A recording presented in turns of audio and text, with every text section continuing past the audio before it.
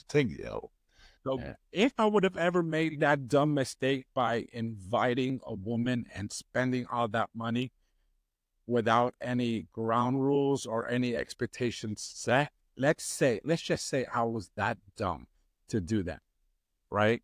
I just told you I've done that. What are you calling me dumb for? Speaking for myself, right? Oh, Why are you calling me dumb? Why are you calling me dumb? I, like you, I would have just like, okay, completely understand. So basically, let me just make sure I understand this. I fly you out here. I spend all this money.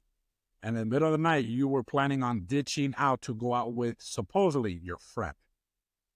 No, a friend, which that's code for a fucking dude.